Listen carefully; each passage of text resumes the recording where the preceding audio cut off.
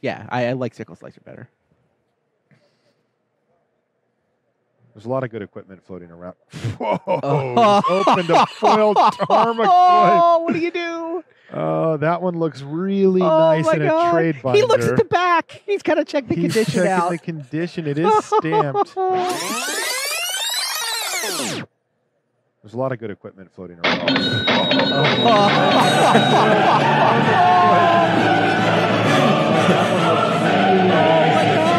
looks at the back. He's got to check the condition out. He's checking the condition. It is stamped.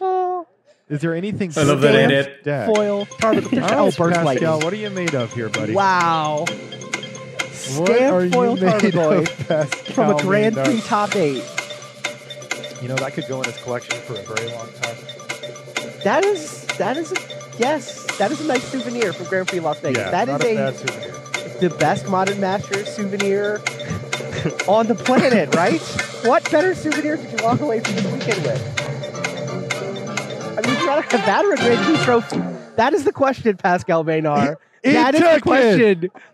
Foil Tarmagoyf. Pascal ends up. So, tell me a little bit about what just happened for people that don't know what happened. Okay, so essentially, well, I explained before what was a draft essentially. So you open cards from a pack and you make your deck with it. So that was in the top 8 of Grand Prix Las Vegas, which was one of the biggest Grand Prix ever. There was like 4,000 or 5,000 players in it. And in the top 8, we need to draft another deck to play your 3 rounds of the top 8, so quarterfinals, semifinals, and the finals.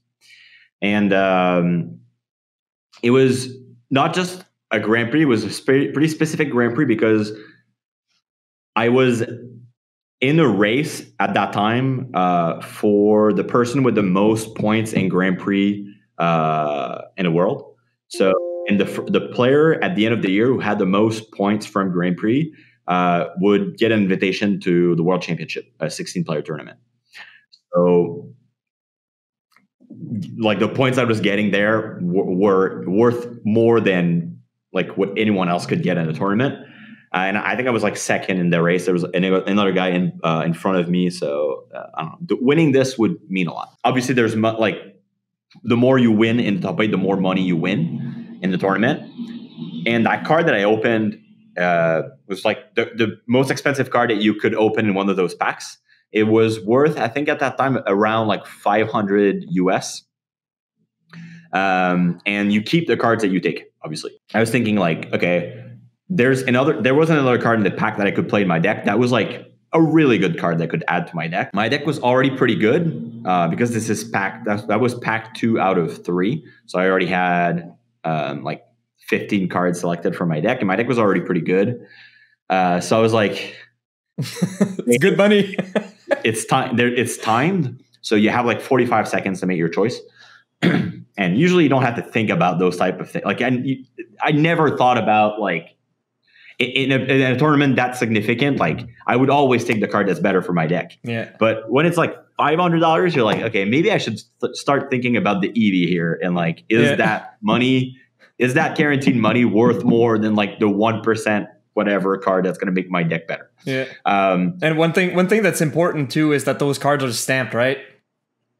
Yeah, I mean that was not counted in my head. That doesn't matter? No, it does matter. Like it certainly did matter after the fact, but I didn't think about it in 45 seconds. Yeah, got it.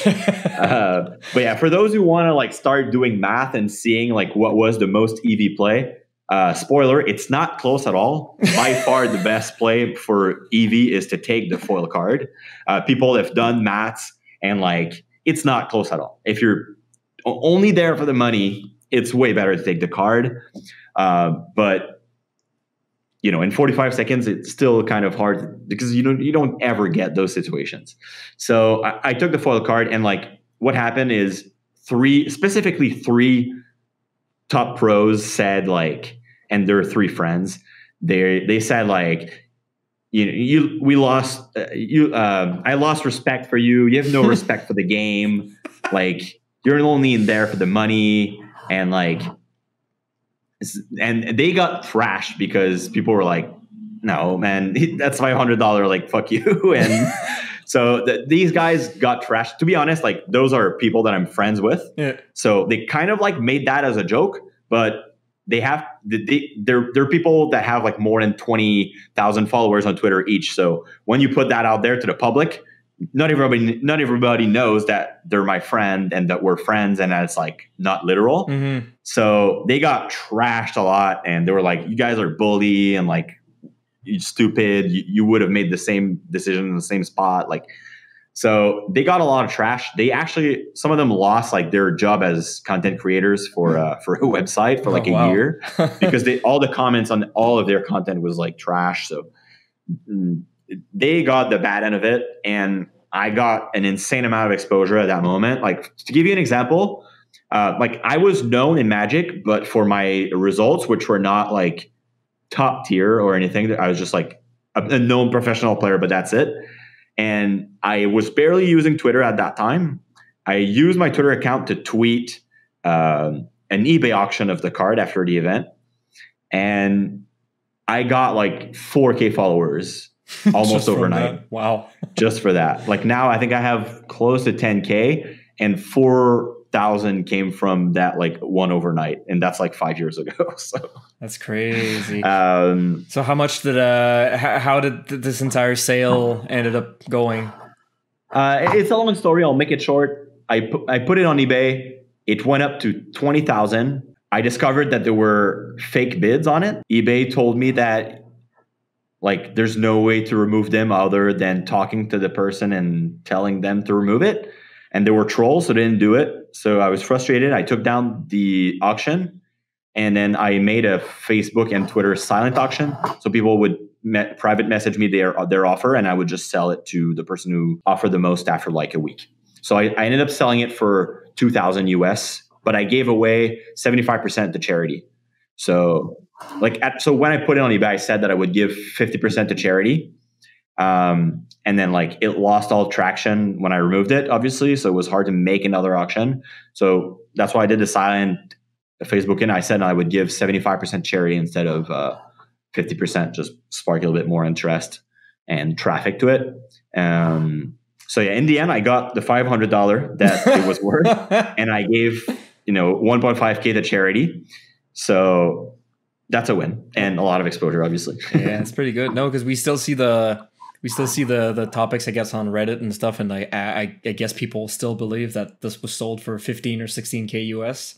Yeah, because there's like a million articles saying that it sold for that amount, but it was just like for a day listed as that amount because of a fake bid.